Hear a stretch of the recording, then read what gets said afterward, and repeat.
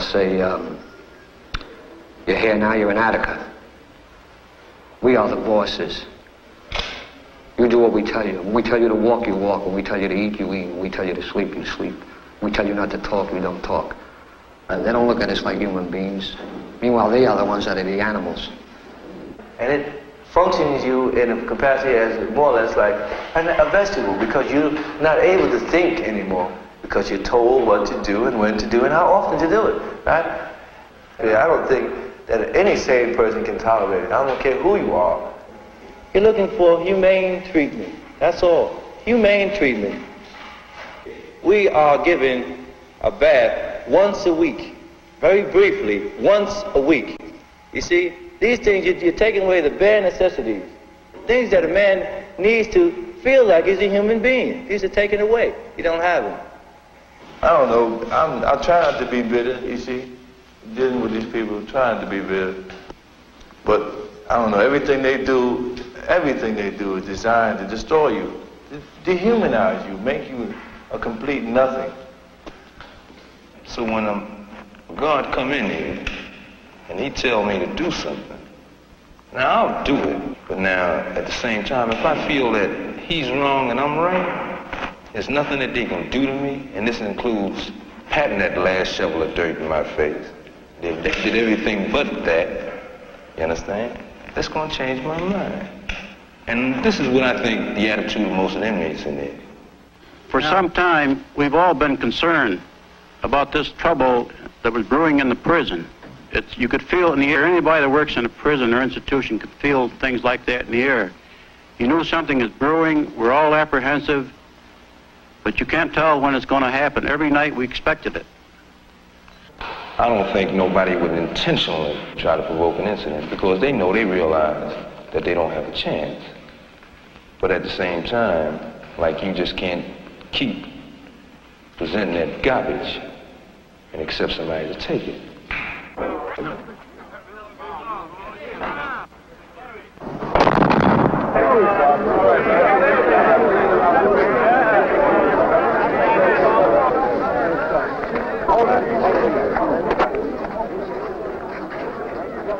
We had a beautiful society in the yard, you know, because basically we realized, you know, that all we had was each other, you know, so we clung to each other, in spite of all our different ideologies, and there were 1,000 ideologies out there, you know, but they worked it out for the common good. It was just us, all of us together. You understand, all of us eating together, you know, like having to suffer together. You know, it was 4 days without bathing. You had to smell each other. 4 days of going hungry, sharing what you had amongst each other. It was really groovy, man, you know. Groovy in the sense that you know what it is to have unity. You dig? It was really a united thing. It was a thing where, you know, where we going to do this, you know. It was nice. We might have a disagreement on it. But as to the thing as a whole, we're all together, though.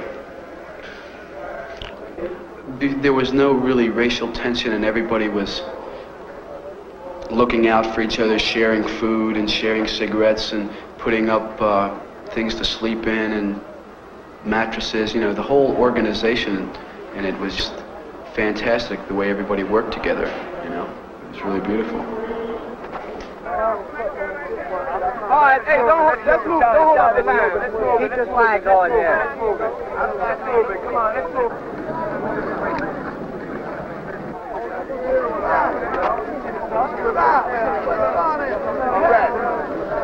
Right on. Down! Right on. What we did, bro? Hey.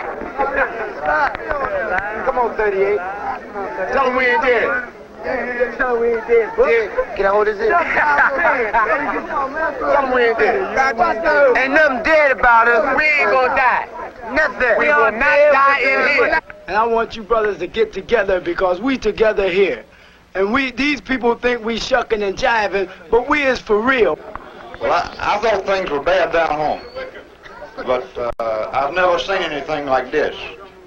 The people in here are treated like dogs. Not only the black, the Puerto Rican, and the white. And we're going to get what we demand, or we're going to die trying. Yes, sir. Thank you. Support us all the way. We're doing this for everybody. We no longer wish to be treated as statistics. We want to be treated as human beings. We are men. We are not beasts, and we do not intend to be driven or beaten as such. The entire prison populace has set forth to change forever the ruthless brutalization and disregard for the lives of the prisoners here and throughout the United States. What has happened here is but the sound before the fury of those who are oppressed. My name is Arthur Eve, New York State Assemblyman. I went to Attica when hearing that the inmates there had captured a portion of the prison. It was very interesting to see how the men in that yard had set up a city within the confines of Attica State Prison. They had set up a very elaborate PA system so that all of the conversation between them and us was heard by all of the inmates in the yard. And no decisions were made unless all of the inmates agreed. We want to apply the New York State minimum wage law to all state institutions. We want to stop to slave labor here. We want to allow all New York State prisoners to be politically active without intimidation or reprisals. We want true religious sanctity. We want to do our own thing in this place. Number 4, in all censorship of newspapers, magazines, letters, and other publications coming from the publisher. 5, allow all inmates at their own expense to communicate with anyone they please. They were asking for better educational program, better training program, drug treatment program, library. They were asking for better food, better medical care.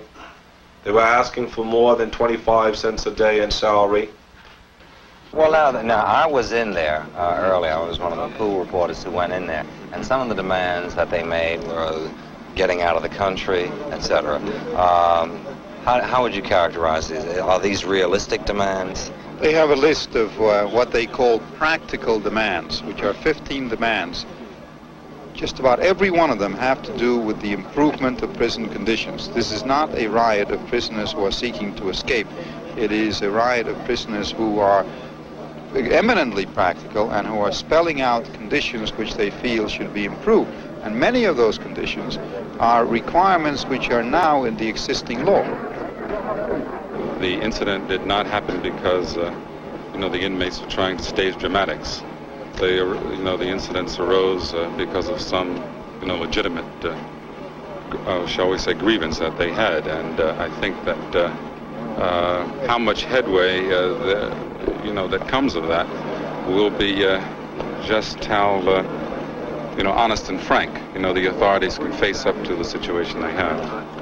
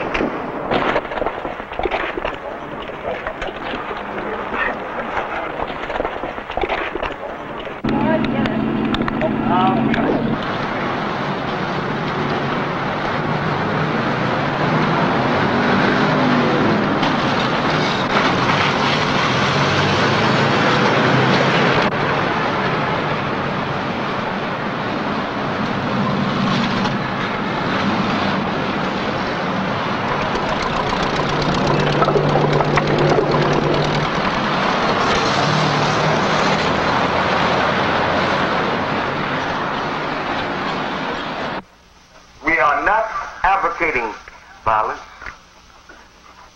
We are advocating communication and understanding.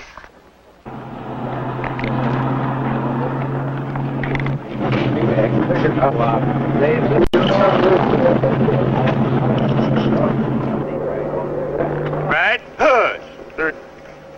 First, second, and third follow right along, Gary.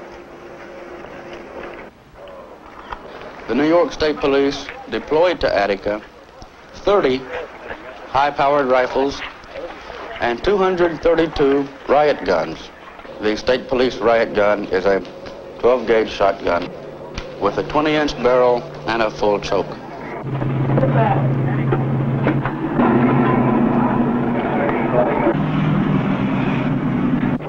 There were also members of the State Park Police present, as well as members from 11 sheriff's departments. There were also weapons from the arsenals of the Attica prison itself and weapons brought from Auburn by corrections officers who came from Auburn. These weapons included 22 high-powered Winchester rifles, at least a dozen 32 caliber pistols, and 2 weapons that are capable of automatic fire, the Colt model AR-15 and the Thompson submachine gun.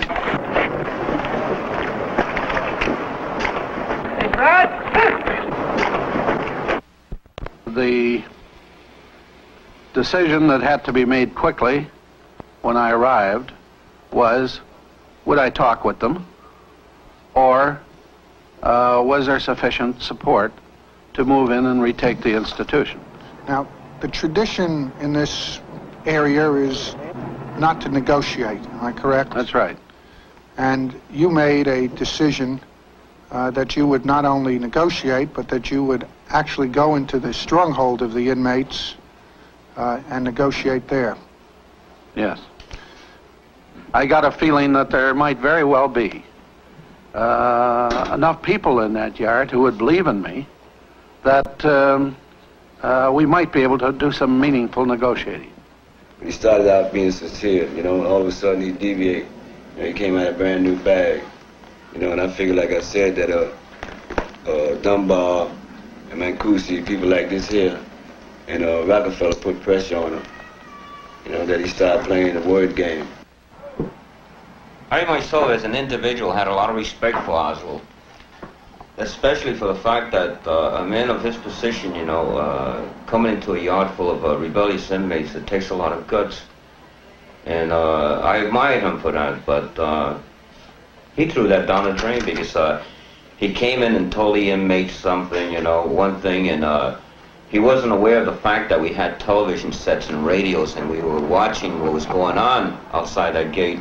And as soon as he walked out of the yard and walked out the front gate, was a newsman that interviewed him there, and he asked Mr. Oswald, what do the inmates want and everything, and he changed it all around. He says, oh, they want the world, you know. He was very negative, and naturally the inmates didn't want him anymore. They couldn't, they figured they couldn't trust him. He wasn't a man of his word. They trusted him the first day, you know, but everybody dug the change up in his manner. Mr. Wicker, how did you happen to go to Attica during September? My name had been included on a list of names that prisoners who were then in revolted Attica had asked to come and observe the proceedings there. And when did you arrive at the Attica prison? Late in the afternoon of Friday, September the 10th. I would suppose in retrospect it was about 4:30 in the afternoon. Oh, Dad, my further testimony to the unity that's shown in the yard, to the unanimous testimony of these men that they regard themselves as being aggrieved by the treatment that they say that they have received in the prison in past years, and they appear to be unwilling to give up the hostages, give up their situation in the prison for anything short of a complete amnesty.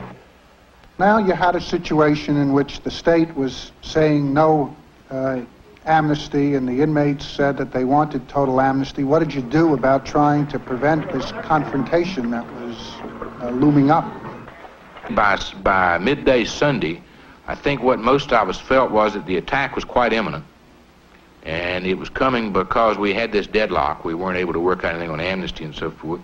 Hence, about the only thing we could do, we thought, was to try to maintain the status quo, buy time, stall off the attack, and hope that somewhere along the line either the prisoners or the state would yield in such a way that an agreement might yet be worked out. In other words, if we could just, we felt that the hostages were not going to be harmed.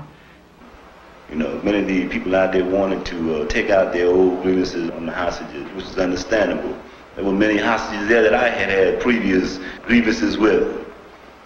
But these things became obsolete in my mind at that stage, because something much higher, you know, was at stake.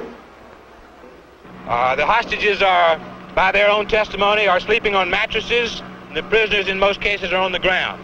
Hostages are getting what food there is. Hostages are getting medical care treatment. They all requested strongly that as much consideration as possible be given to granting full amnesty to the prisoners. Treated all right? Yes, I have so far. I've been treated very good. No complaints, but no problems so far? So far, I've been treated very good. The inmates here, the human beings here, have gone out of their way to see that we get what medical attention they can provide for us. They've seen that the serious injuries have been taken care of in the hospital. They've taken care of our food needs, and they've gone to all extremes, the farthest extremes that they could, to see that we were kept comfortable. Did you so the emphasis was much more nearly on preventing the attack by Sunday than it was on literally working out an agreement. And is it fair to say that the emphasis was not on leaning on the inmates to accept what had been offered, but more on trying to get the governor or somebody else to give you the time? That's right, because the inmates had no power to carry out an attack.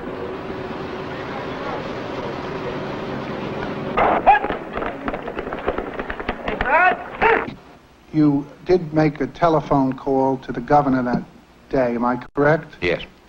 We got him on the telephone at Tarrytown. I spoke to him first. I described the situation to him as best I could, and our apprehensions that the attack was going to be made and made very shortly, and our hope that he would prevent that, and that he would then come to Attica as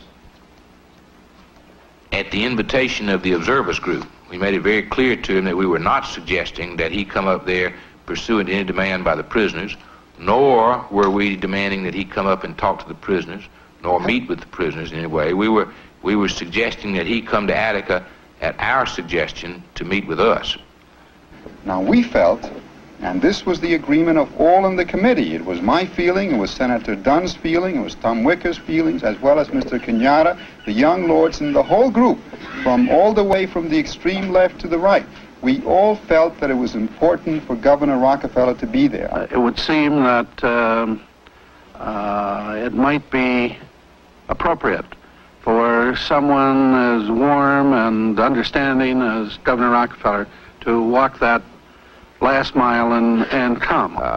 It would be a suggestion to the prisoners themselves, at least a symbolic gesture to them, that the governor was concerned over what was happening, that he had some concern for their welfare and their fate and their safety, as well as those of the hostages, and that his actual physical presence at Attica would signify that to the prisoners. That was the first thing that I thought would happen. And secondly, that if he would prevent the attack and come up to Attica and take personal charge that way, we could then just maintain the status quo for 1, 2, 3 days, who knew how long, and at the end of that time, or at some point, while the question of amnesty and other points might not have been negotiable on Sunday, it might have been negotiable by Wednesday. All kinds of developments might have taken place that would have made a settlement possible. Now, it is not true that we felt that the negotiations were fruitless and were coming to an end. It just isn't true, no matter what some of the committee members may say now. At that point, that was not the case. Every single one of the members of the Observer Committee at that point felt that there was value in additional negotiations. There was no evidence in these negotiations that there was a real desire to settle, because all of these 28 offers had been made, and the position had hardened, not softened. So I then said, no, I would not come. I didn't think a useful purpose would be served. We called in Commissioner Oswald, and we all pleaded with him to give us an additional day. We asked him to give us through yesterday at midnight. He turned that down too. I also thought that we had a chance to hold it off. and if we still had their confidence. That's why we spent 5 hours, more or less, from the time we got out after supper on Sunday night with Oswald till about midnight. Because I really believed, in one sense, that they wouldn't sacrifice the hostages. I just hope that the commissioner and the other people in the committee that they've gathered together can come up with a solution to solve these people's problems and ours. Thank you very much.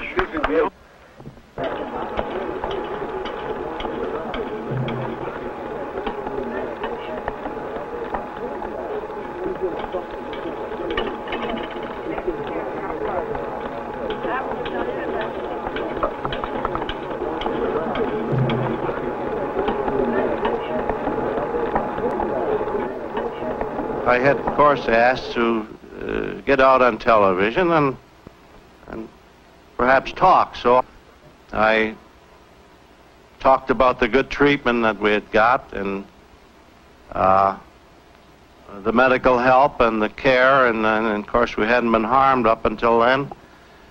And they said then at that time, do you want to talk to Governor Rockefeller? I said I'd be very happy to. And I don't just remember all my speech, it was off the cuff. What you said was, Governor, we are here in the yard with quite a group of people, and everything that you can do I am highly in support of. We lived for 4 days under the same conditions they are living in, and we are 38 men who understand exactly what they are trying to get for themselves. Now, it would seem a shame to waste a group of educated people like this. And then there was applause. So here we are, and we are waiting for your reply. That sound familiar? That's just about it as I remember it. But one thing I especially remember, the inmates all clapped and shouted after. So I think they were thinking along the same lines I was thinking. Which was what? Which was that the waste of people out there. I mean, here was 38 of us, and perhaps we were going to die.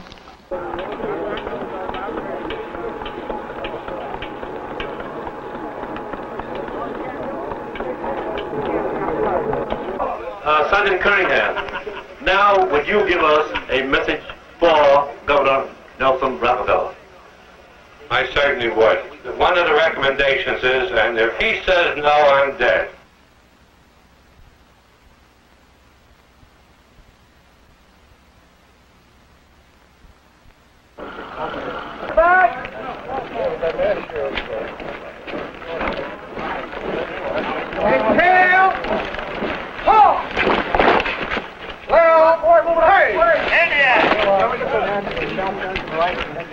All right, that last squad. The last squad, kid. Right, as you were. Lil, hey.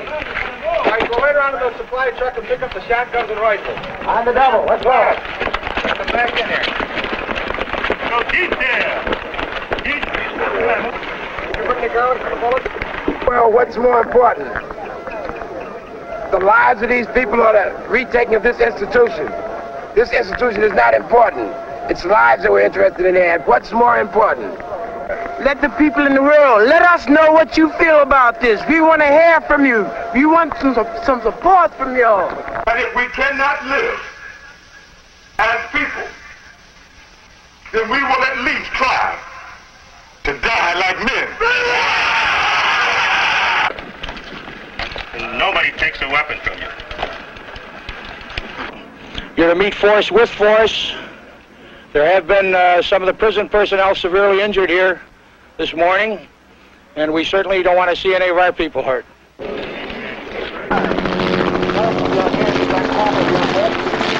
move to the outside of the D block corridor. Or lie down.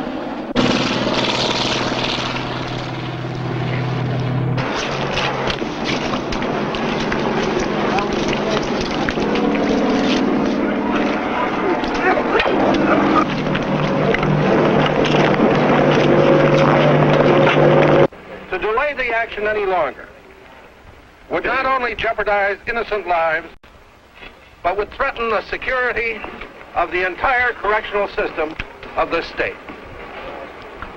Armed rebellion of the type we have faced threatens the destruction of our free society.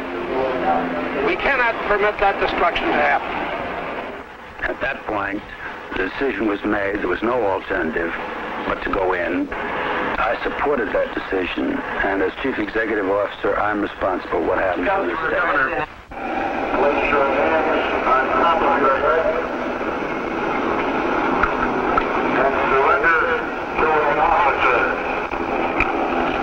I repeat, you will not be harmed.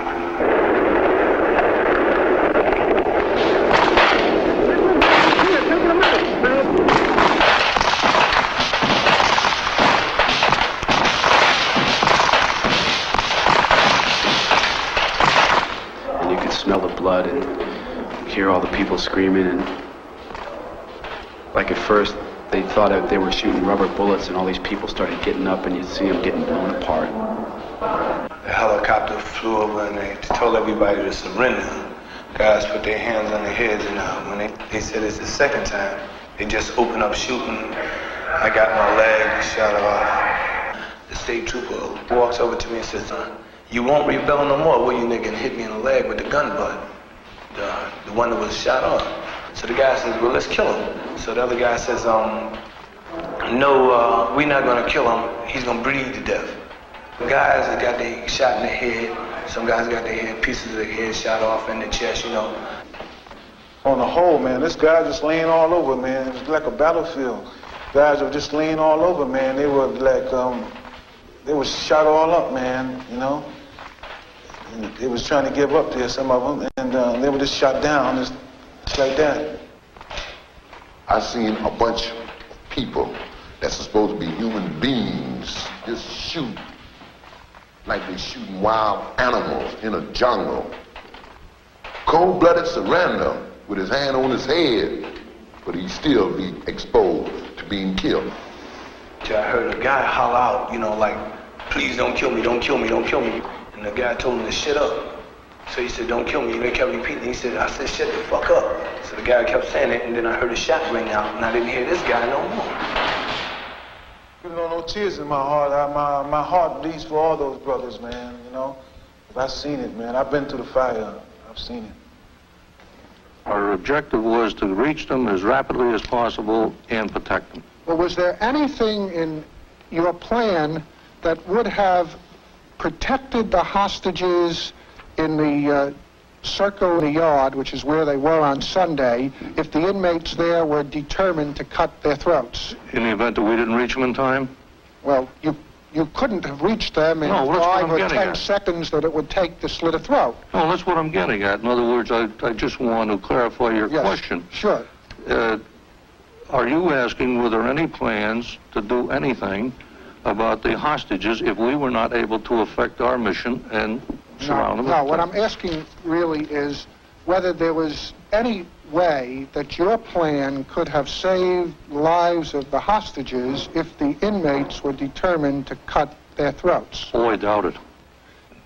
Dunbar stated that the reason that Oswald gave the order to come in and shooting and killing people was because he personally saw an officer having his throat cut. He says he watched this officer have his throat cut. He says, and he was really, really terrified by this, you know. And he said he also saw in the process an officer being emasculated. This was the incentive for coming in and killing everybody. Now, all the days before the assault and during the day of the assault, we as responsible newsmen depended on the word of the Commissioner of the State Department of Corrections. He came out here repeatedly at the height of the most dramatic moment that has ever happened in the state of New York, and repeatedly gave us what we were led to understand was factual information, information we now question, front to back. We asked him to give us the courtesy of responding to those questions, give us some answers. Short of that, he's frightened and scared. What information did he give you that was inaccurate? He told us about people slashing throats. And I want to especially criticize the news media, which accepted as true, without any reservation, without using the word alleged, the statements of the prison authorities and the governor that the men, the hostages, had had their throat cuts, that one had been emasculated, and that two had been killed long before the onslaught by the state troopers. You did everyone a disservice in accepting that fact. You did everyone a disservice and might have caused additional tragedy in reporting as fact what now has proved to be lies. And I think in the future, you should judge your own consciences in how you report statements of public officials without any opportunity of the outside world to verify them. The press was eager to get out a story. More eager to get out a story than to investigate the story they were getting out. They wanted to say, well, we'll get the scoop here. We'll get it to the readers quick. But they wasn't concerned with the authenticity of it. What hostage was killed by his throat being cut? Name one. None. All of them was killed by bullets, gun wounds, shotguns, M16s, and whatnot. So now after they recognized that they bullets had killed the people, now what they're going to do? They're going to dupe the people and tell the people that their throat was cut. That's the reason they told the lies. They had to justify their wrongdoing. But, Seven. You said 7 out of 9 is what you said. I disagree. The impression, sorry. The impression We all heard it argue about it. I think if you go back over your tape, you'll find out I said several. I understand. But the point is there were none. The forensic pathologist who did the examinations reported that the cause of death in each instance was gunshot wound. And even after they found it was wrong, they didn't put in their papers that, okay, we found we were wrong. They didn't do that. They just didn't speak about it at all. Like, okay, so we made it. But however, if it was proven, and it has been proven, if they were wrong, they should have reprinted an apology. You know, to their readers, they told them a lie, you know. Not only that, I would go one step further. They should print an apology to us. Okay, how can you apologize to a dead man?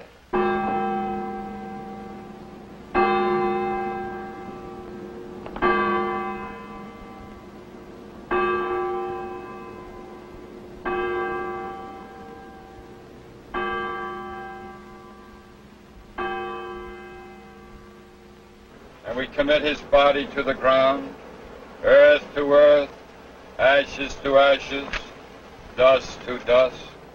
If Rockefeller had taken your father's advice, what do you think would be the situation today? Well, I think that most likely my father would be alive right now, and it was more or less the big wheel's fault for giving the state troopers the order to attack them. Did you have any communication with the governor prior to September 13? Prior to?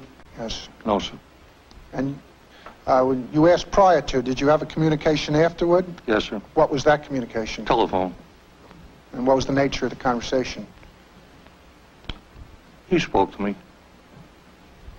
And when he spoke to you and thanked you? Yes, sir. I imagine that they would have come in, you know, with the nightsticks and so forth. They would have taken over the prison and retaken the prison, but I never expected them to start shooting like that.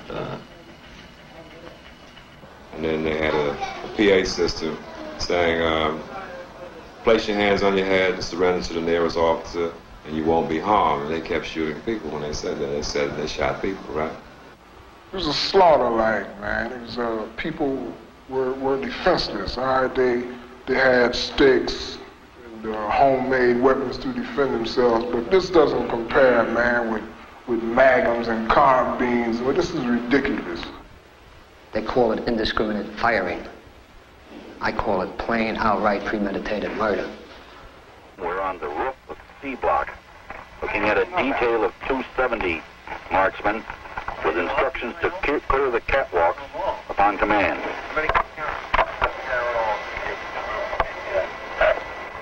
So you can load 6. 6. And the bullet would be thrown forward, which would be arming the weapon, so to speak. One round in the chamber. To fire the weapon, it would be brought up, sighted through, squeeze off around.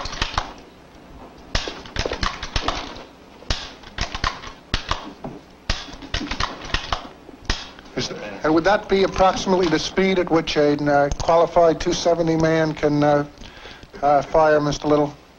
Were you qualified as a 270 man? Yes, I was. Yes, I was. And Depending on what you would be shooting at, a stationary or a moving target, and whether you were resting or whether you were firing offhand. But that's the speed that I would probably fire the weapon if I were hunting. And what was the position in which people were firing this? Were they kneeling? Yes, they were kneeling over a parapet in this fashion, looking down into the yard. I was laying perfectly still, more or less like playing possum, and these bullet slugs kept exploding right near my head, but I didn't dare move. And I noticed every time one would hit the ground in front of me with mushrooms, so I knew they were shooting these hollow nose bullets. And I didn't know at the time what caliber or anything, but I know it was what people what's popularly known as dum-dums. Well, I was hitting my left side with what they call dum-dums, you know, till I passed out in the cell, you know, from loss of blood, internal bleeding. And they took all kind of x-rays and said that they couldn't remove the bullet, you know. It was too close to vital spots and, you know, due to the type of bullet, I guess, you know. You know, I'm constantly in pain. I guess I have to live in the rest of my life, you know, that's what they're telling me, you know. As you can see, the projectile, as it leaves the weapon upon impact, begins to, and it is designed to expand inside the body of the game animal, the target animal.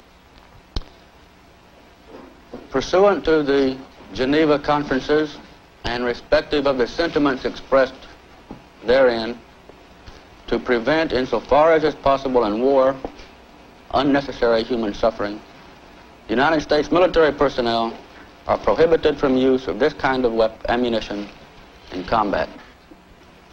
And after we were taking the A block there, we were there for our guys, we were required to run the gauntlet, you know. They got officers on both sides, you know. And we were required to run that where they had the belts and the buckles and everything out there was like whamming them, you know. A lot of guys got broken limbs on account of that. I saw lines of uniformed correction officers on either side of the corridor, swinging their clubs and striking the males who were running through there. So I was in charge of the litter team. So I just picked the first door as we got into the reception center. And as I walked in, I got the door a quarter of a way or halfway open, and I saw correction officers bending over, beating on somebody that was on the floor. And they told me to shut the door, that I wasn't allowed into that room. Did you receive any reports that day of any acts of mistreatment of inmates? No, sir, I did not. But basically, they were in the position of having surrendered, hands on head, were coming down and were very forcefully being forced down the steps, were forced to lie down and low crawl across there. Apparently, the method employed to get them to lie down was to hit them with a club across the knees, or in several instances, not too disguised attempts to hit them in the genitalia was made. Injury was done to prisoners at that point by the violence with which they were forced to lie on the ground and crawl across. The most frightening part about the whole thing was when they'd moved everybody into A block yard, and had us on our faces laying down, and like I was trying to look up and look around at what they were doing, and a policeman came over and he put the shotgun barrel right against my head and told me to bury my nose in the mud. And he kept the gun barrel against my head for about a good 5 minutes, just stood right there with the gun barrel pressed into my skull, you know. I was crying then because I was really afraid that they were going to the dude was going to pull the trigger, because I'd seen him shoot a couple other people. There had accumulated a group of persons just at the door leading from D to A. These were people who had not been there previously. They were ones who had bullet wounds, or in one instance a fractured leg. This man I saw get his fractured leg. He was coming down the steps and was hit across his tibial area, which is the forefront of his leg. Who, when you say you saw him hit by what kind of personnel? They were primarily the prison guards themselves. Were they calling them names? Or yes, what were they saying? I hesitate to use such language. Well, I think we've had this language here, if you can. Company, there were racial epithets. The classic Anglo-Saxonism of F-U-C-K was used in multiple times. The basic tenor of the thing was, you sons of bitches had your week last week, this week is going to be our week. I would comment on it as a professional. Under a situation like that, it was most appropriate to have them on the ground and crawling along. It is true that it had rained that night or the day before, and the ground in spots were muddy. That's the situation at the time. To strip them, to assure that there was no weapons on their persons is appropriate, or in their clothing, or that they had no injuries on their body is appropriate too. And I would say a routine and standard practice in terms of situation like this. They stripped us of everything we wore. They took our watches and most ground them into the ground. The same thing with the eyeglasses and the false teeth and everything. They took it away from us and they ground them into the ground. And they smashed all my glasses, my wristwatch. They just smashed them, you know, with stormtroopers, state troopers, boots. They smashed everything. I was taken out of the yard, and I was put on a table, nude, laying on the table with my head looking up at the catwalk, being spit on, hot shells thrown on my body, cigarettes thrown on my testicles. They had a football under my throat. I am looking up at a shotgun, and if it fall from under my chin, I would be killed. My body, at present, have cigar burns, cigarette burns all over it. My testicles, at times, bother me now from cigarette butts, sticks, rifles. Did you see any inmates lying in that yard with shotgun shells on them? Yes, sir, I did. Now, did you ask anybody for an explanation of why they were being held like that? Yes, sir. I was informed that they were some of the identified ringleaders, and what I would describe as the unusualness of the situation with the shotgun shell on his breast or on his, as his knees were up like this, lying on his back, so that he didn't move. Did you consider that to be an appropriate way of restraining a person?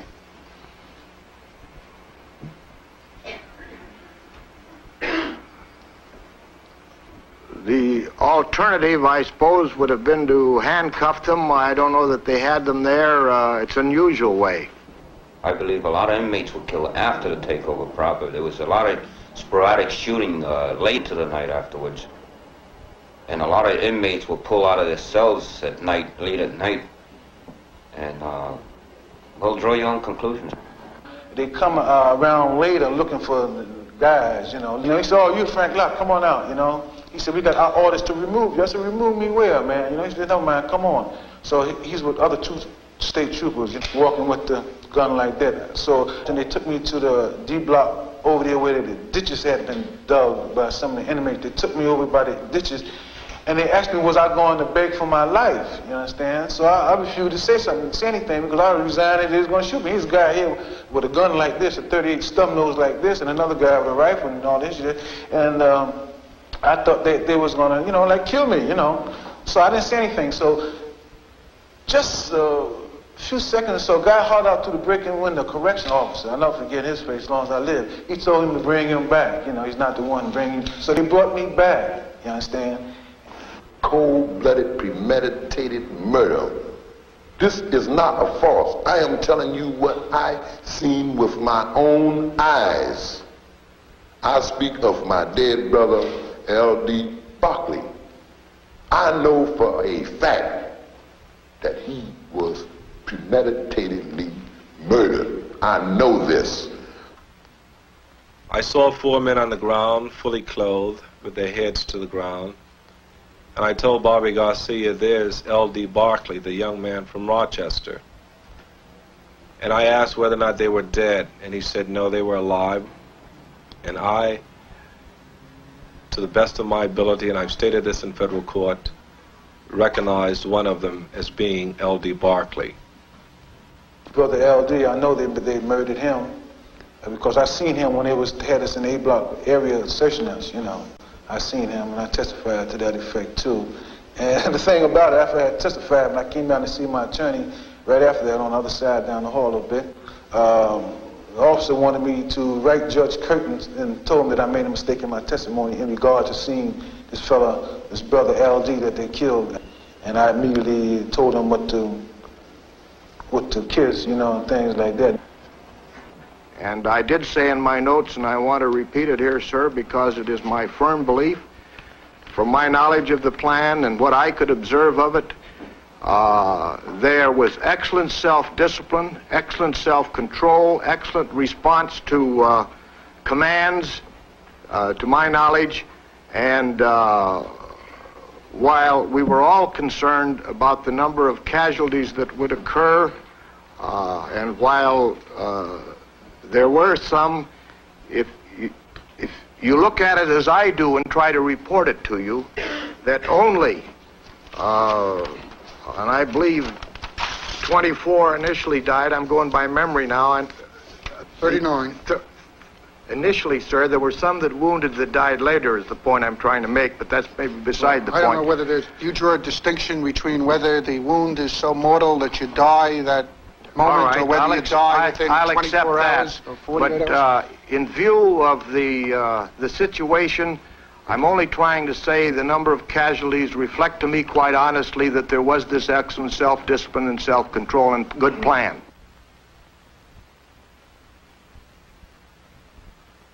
But I would regard your position as the state official as being one to uphold the law. These men were entitled, whatever they did, to due process.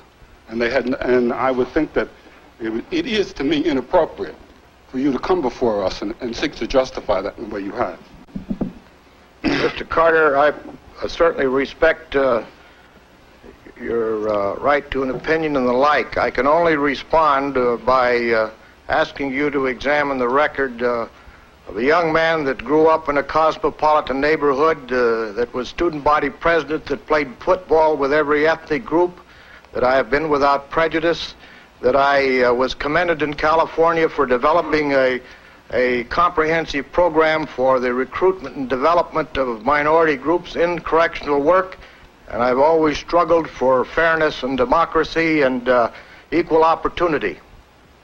And I stand on that record, sir. Well, I stand on what I've said. Thank you.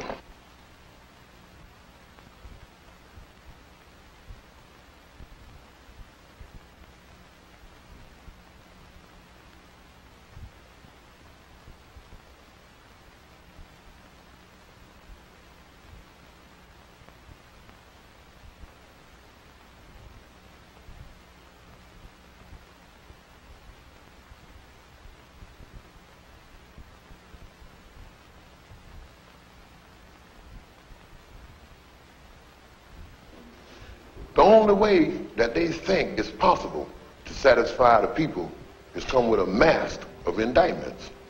That way, they think that the people's just gonna get their mind off of what is really going on. The state has poured in hundreds of thousands of dollars. In fact, Governor Rockefeller decided to divert all of the resources of the newly created organized crime task force. This was a special section of the Attorney General's office that had been just set up in 1971, supposedly to finally, in a comprehensive way, attack organized crime in New York State. Instead, because of Governor Rockefeller's need to vindicate what he did at Attica, he diverted that entire task force under Mr. Fisher to investigate the Attica situation. There are no blacks on the grand jury. There are no young people on the grand jury, really. You know, young people can vote now, like 18. I don't think there's anyone on the grand jury 21 years old.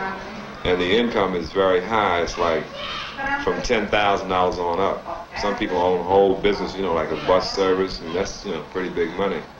So we don't have any peers there, really.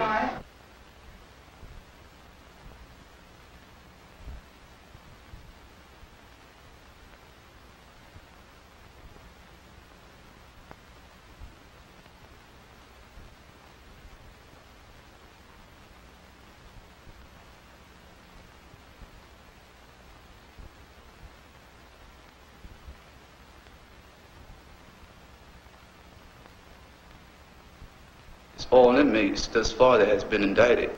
And it was them that murdered 40, people in that yard, even their own employees. They came in and they showed who the criminals were. We got brothers going in the courtroom with legs off, with arms off, and got bullets all in them. What did we do? We only stood up and asked to be treated as a man. They had to bring indictment. They murdered us there. And they had to have some reason to tell the world why they murdered us. Now, the conditions that were in Attica, they created. We didn't create the conditions, you see. We came there and we were caught up in them. And we spoke against them. And so because of that, they have these indictments against us. On the Attica Correctional Facilities, I was just handed up by one of our counsel, a report that we received there that indicates that 89% had adult criminal records, which indicates that the system did nothing for them. That whatever happened during the process of their incarceration, they came out into the street and went right back in. The penitentiary, it affects everybody, because if the penitentiary is used to reform, right? A person goes to jail. If he's not reformed, he's going to rip you off, man. Assuming that I am an animal, right, when I go in. If I'm not dealt with, when I come out, I'm going to rip you off, man. So you're going to pay twice. You're going to pay through your taxes, then you're going to pay again if I stick you up. Now, you've been in the correction institution system since 1937, have you not, Mr. Yes, sir, I have. Would you say that recidivism was on the rise during the period of time that you've been familiar with our correction institutions in the state of New York? I've seen statistics to that effect. May I submit to you, Mr. Brasco, this problem of corrections is a very complex problem. Oh, I understand that. But I think that I can safely say that 89% at Attica having prior criminal records is a clear indictment of our system's failure to rehabilitate. It's a multi-million-dollar enterprise or industry, and it's the only industry that, functions off of failures. The most standard, the most basic wage in the metal shop in Attica is like 25 cents a day. Now, for what is produced and manufactured in that metal shop, you'd be surprised at the money that be made in Attica behind the sweat, behind the slave labor of the men that's working in 105, 110 degree in that metal shop. They need the manpower to run this industry. They need the personnel to run these industries. And what is rehabilitation? I don't think such a thing exists. The town of Attica thrives off of, the people inside the penitentiary, you see. If it wasn't for, the institution, the people would have no jobs. You have the mayor of the town works inside the joint, right? You have, it's like what you call nepotism, I think it was, when you have, your brother, your cousin, your uncle. Everyone works inside the joint. On the day of the riot, there were 398 correctional personnel assigned to Attica. In talking to them, we found that their major motivation in taking a job at the Department of Corrections was not to do correctional work, but because it was a good job. It's a secure job. It has good pay for a rural area. It has retirement benefits. And at least in the past, up until about the middle 50s, it paid a good deal more than civilian employment in the area, than farming, or than other state civil service or law enforcement jobs. Here I am dedicating myself to these people. But you spend your life working with them. Yes, Don't sir. You think I'm proud of the work I do. Let me tell them this. This is what's got us upset. This Department of Correction seems to be going downhill. It's everything to make it easier for these inmates, and the easier you treat these people, the harder it is for us. But yet you say you're trying to rehabilitate them. That's right. Do you know what their mentality is? Very low. You have a few people, a few guards that they try to relate. But there's, like I said, there's this little inner circle where if you have a young guard who might come in and he might try to relate to, me or someone else, he is, more or less castrized, or You know, he's really harassed by his own fellow guards because they don't want him to treat me as a human being or a man, because this would be acknowledging that I'm a human being, and so they don't want any of the guards to do this. And if they continue to do it, they'll put them on the wall. By the wall, I mean that they'll put him on the tower, or they'll put him on the night shift when there's no one that he can relate to around. And this is what happens to the guards. And most of the guards are like from a rural background, you know, white, you know, and like they really can't relate. I mean, there's no communication. Due to the fact that approximately 75% of the institutions in this New York State are black, they don't have the proper facilities to deal with them. They need more black teachers, black instructors, black correction officers, black ministers, black priests, and they need black councilmen. You know, I'm talking about guidance people, somebody to understand the problem. And then it is the Civil Services Commission's fault that you only have one black guard at Attica? Or not even one black guard, one black employee? I wouldn't ascribe fault. Well, is it the I would say that this is a fact. For the past 50, 60 years, they just assume that they know the problems of a black person from the ghetto, and they don't know it. Come from New York. They're just plain people to us. But they come from Color New York. means nothing. But they come from New York City, from a different kind of world. They come from and all the over guards, New York State. Right, but most of them come from a lot from New York City, and many guards come from upstate farmland, and they're just from two different worlds. Is that a problem? No, it isn't, because we seem to mingle and get along pretty good. What did you say again? Well, what they do is they go into your cell. They will destroy your literature.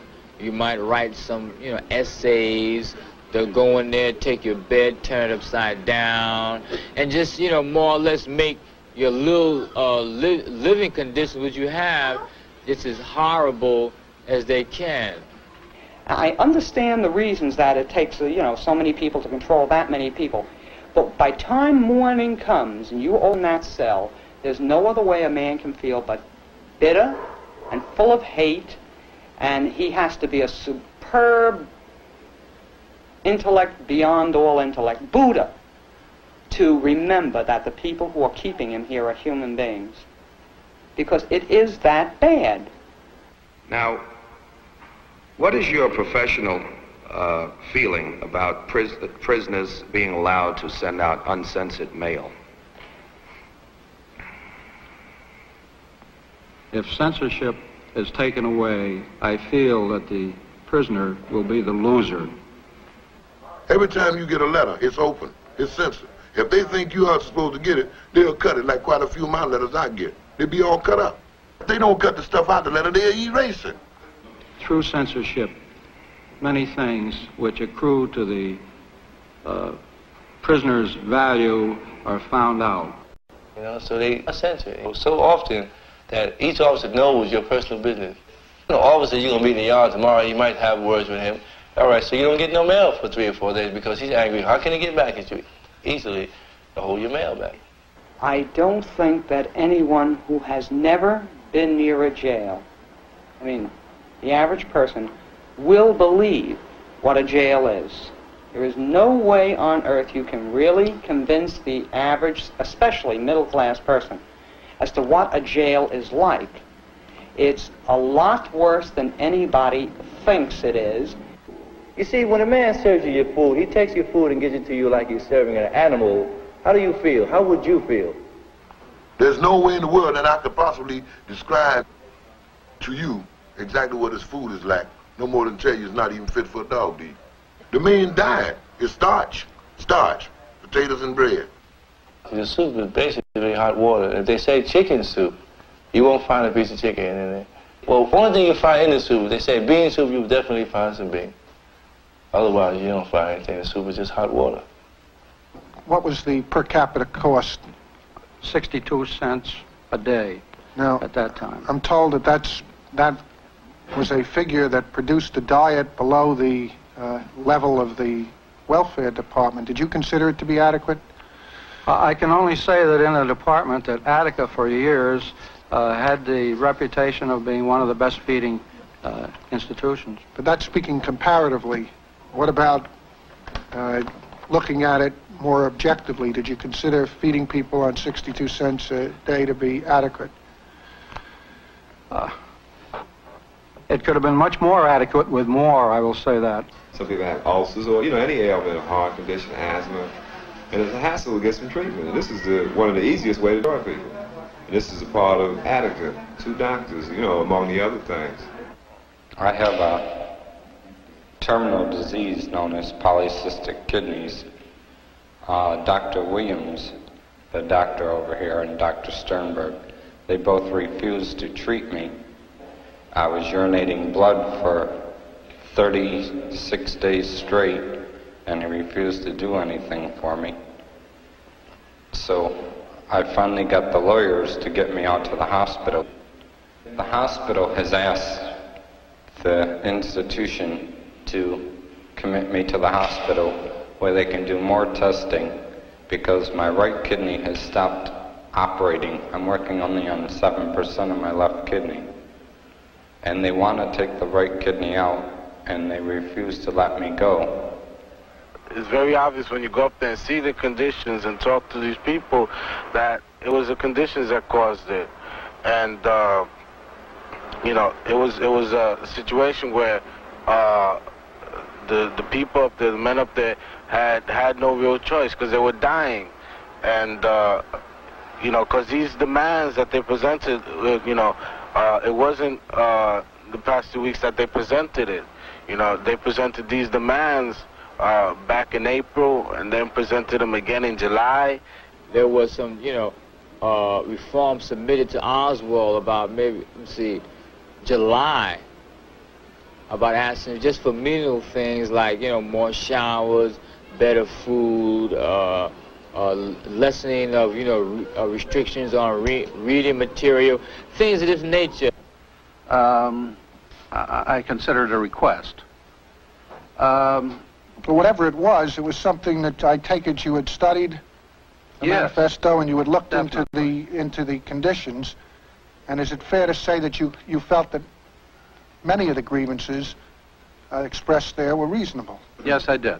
And in fact, many of them appeared on the so-called 28 demands which you agreed to. Am I correct? And you considered them reasonable, at least when you agreed to them then? Right. There were demands submitted to Rockefeller and Oswald, and they just don't pay it any mind. I guess they throw it in a wastebasket. Was there any attempt made to deal with the basic grievances that they expressed in this manifesto, many of which appeared in the 28 demands and which were at that time, over the bodies of hostages, acknowledged by the commissioner? Well, they were checked out, and anything that could be done at the institutional level to many of those were on the commissioner's level or had to do with parole, over which they had no. Well, they had to do with parole and matters which were either for the legislature or for the correction department, but they also had to do with things such as matters we've discussed, the showers, the soap, as well as diet. Were there any things here that in this manifesto that caused any change or response on the institutional level? Yes, there was, pork was not used to the extent that it was before, and the diet is one of the things. One of the things that brought blacks and whites together in Attica was the memorial for George Jackson, you know, which happened a couple weeks before the rebellion. There was, as we've heard this morning, an institution-wide demonstration in August. Is that correct? That's correct. And that was the commemoration of the death of George Jackson at San Quentin. What was the reaction among inmates you talked to the shooting of George Jackson? Well, inmates had always generally been aware that in the past, institution members could get away with killing inmates, as evidenced by the bodies found down in one of the southern institutions.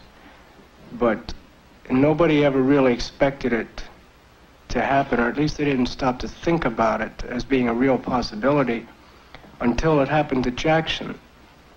The fact that there was no official investigation into it, that there was a story given out, and that it seemed that the outside world believed it, this made it appear to the inmate at Attica that if they can get away with it there, they can get away with it anywhere. You know, you have people that feel that they're a little better than other people. And that was, you know, no less a factor in Attica. You had guys that worked for the warden that thought they were better than guys that worked in, you know, in the laundry. And guys that worked in the laundry thought they were better than guys that worked in the mess hall. Guys that worked in the mess hall thought they were better than guys that cleaned, you know, mopped and swept the hallways. So it was a thing, you know, it was a class thing. But on this particular day, the George Jackson thing, everybody said, you know, everybody was together.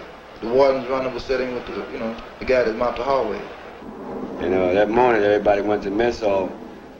Nobody had touched anything. Nobody had talked. You know, since they left the gallery, nobody had talked on their way to the mess hall, you know. And the officers who was on duty was frightening, you know, because even you would feel frightened because it was like a church, you know. It was something like you never experienced before. It was silence, you know. And it was something you could hear the timepiece on your hand ticking, you know. Did the unity which was demonstrated at Jackson Day create apprehension on your part? Yes, it did. What brought you to Attica in the first week of September? I wanted to sit down and talk with some of the people there. I wanted to have an opportunity to get a feel of the institution on the spot. I wanted to talk with some of the signers of this, quote, manifesto, which I never consider such. Commissioner Oswald then left behind the tape, and that was played for the inmates. Many of you have voiced confidence in me and in the directions I have talked about, and I appreciate this. I'm certain you realize that change can't be accomplished overnight, but I can assure you that changes will be made, just as some changes have already taken place in the brief period of 8 months. I was in my cell when he played his tape, you know. We was in the cell, and they played the tape, and like you hear different comments and all this, you know, guys are saying, oh, he's bullshit and things like this here, you know. Say, that sucker ain't gonna do nothing. This is, you know, they've been doing this here for years, making like they're gonna do something, and actually they ain't gonna do nothing, you know. An official could get up there and say, I'm gonna do this, I'm gonna do that, I'm gonna do this, better food, no more brutality, better educational system, no more racism, right? No more callousness. And while he's saying this, through the corner of his mouth and the other side, he's saying, put that guy in a box, kill him, torture him, don't let him out, he's voicing his political views, feed them garbage. I mean, it takes something like, you know, a physical action to bring any type of attention to, you know, the conditions that are inside the institution. The next time that Commissioner Oswald spoke to the inmates of Attica, he was in D-Yard on September 9th. So what's more important? The lives of these people or the retaking of this institution? This institution is not important. It's lives that we're interested in here. What's more important? But if we cannot live as people, then we will at least try to die like men.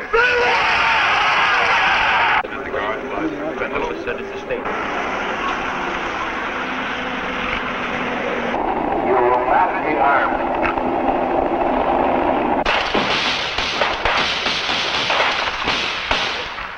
I think what happened is definitely the authorities' fault. I really do. I feel that they know their prisons and they know very well not one of them could survive in them.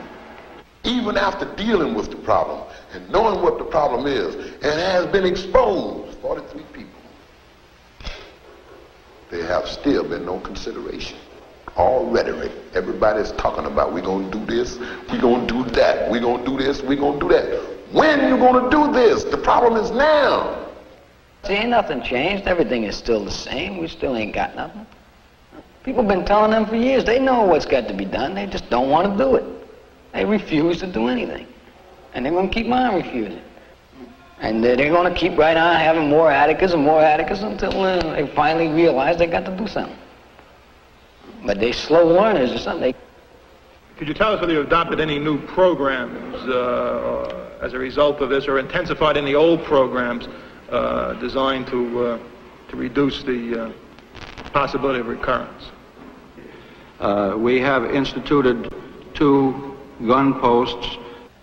All they speak about is security, security, security, security. They wouldn't need no security if they would give us some help, some concrete help. But the people in the street don't think about this. They paint it. When they cast those votes, that's what they got to think about. Where that money is going, what is it for? What is it doing for the man behind the wall? We are lost. They're hiding us. Actually, conditions are worse because there are officers, you know, like the pigs, right, walk around with M16s and, you know, various weapons, and nothing's going on now. See what I'm saying? There's heavy supervision. There's more security for the administration. So conditions have gotten worse in essence. They set up all types of gun posts in the yard, you know, where the inmates go at, you know, the population yard. You know, it used to be, gun posts used to be on the wall, but now it's in the yard where small yards where the inmates be at, you know. So any type of gathering, all the rifles are pointing on you, you know. And they just dying, you know, to shoot somebody. Somebody's gonna, you know, trigger off a shot and everybody else gonna follow. It could happen all over again, easily. It has happened right after Attica, Yardville, Rawway, and it's still happening. Certainly, I see more Atticas. Just before I came out, something broke out in, come on, Pete, Baltimore, I believe. It was a small thing. Some people had escaped from prison, women and men, right? Certainly, I see more Atticas. The white racist, he showed me something with that bloodbath that we had on the 13th in Attica. That woke me up. But that made me look deeper at me. So I took a look at myself. And then I took my head off and put it on the bed and researched it. And got myself together. And started dealing with my problems. Which me, of the people. I don't know. My brother, he is strong. You understand? He's not no pushover. He's not gonna let nobody push over him. And knowing that my family and my friends and my loved ones and my brothers and sisters, you know, is so concerned, that make my part of the struggle much, much broader. You know, because I know that if I ever stop, you know, that I'm not going to be contented with myself. Because I'll be letting them down. And I came back home and I was so happy, you know, I told everybody, my friends, I said, if we were to go up there and see my brother, you wouldn't believe that he was in prison. Because he is so strong. And so I asked him, you know, what was he doing up there? He said, right now he's reading. He said, if you was to go in his room, he got so many books in there, he said you wouldn't even be able to get in. So you had to back up to get in his room. He said, if you wanted to know anything, he said, ask him, he would tell you. Anything you want to know. He's very strong. And I believe one day, when he do be free, he gonna really make this world become something. Yeah. My life is for the people. For the rest of my life, for the oppressive people. People got to wake up. See, this is the whole situation. People have been asleep too long. It could be because they're politically unaware of what's going on, or they just never paid any attention to it because they have their own problems. But they got to wake up because this is really affecting them too, and they don't realize it yet. The only time they realize is when there's an explosion, when something happens. Look what occurred. Look at Dunbar, the assistant commissioner. Real fraud. Biggest fraud there is. You can see right through him. If anybody can't see through him, then they need eyeglasses. And Rockefeller sanctioned all this. He actually sanctioned all this. And Nixon sanctioned Rockefeller. Look who we got as a president. And if people can't wake up behind all these things. Before I had been pretty much of a pacifist and just like getting high all the time and things like that, you know.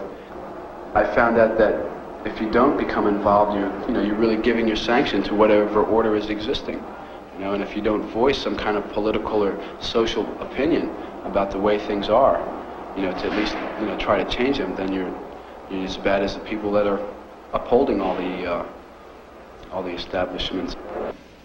And the 13th woke me up when I saw those, you know, when I almost got shot twice. And it was a black man that saved my life. And he ended up getting shot. And that woke me up. I didn't think that I would survive. Like I said, I was shot 7 times, and I really thought that it was all over. But somehow I did survive. So for this, I'm grateful, you know. But a lot of brothers didn't make it. And I think about this. And I think about that those brothers, you know, that didn't make it. They cannot be forgotten. They cannot have died in vain. Their deaths must mean something. It must be made known to the people what their deaths meant. You see, what the whole struggle was about. People easily forget. Because we live in a world that's fast moving, you know. Things are happening every day. Things that happened yesterday, today become passé, forgotten about. So I cannot let this die. And I will not let it die in the minds, the hearts of the people. Because it is a part of me. And it is this that I am dedicated to keeping alive, you see, in the minds and the hearts of the people. So that they can always realize that these things can happen to them. What I see is this for the people in the street. I see, wake up.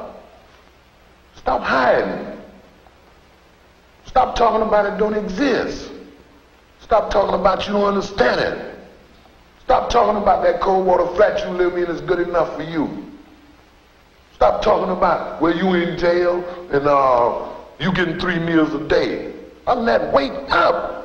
Because the same thing is happening to me is happening to you. And deal. Petition. Rallies. Let the people, let the governor, let the president and people that in a position to do something about this know how you feel about your sons and your daughters that's incarcerated. Other than that, wake up, because nothing comes to a sleeper but a dream.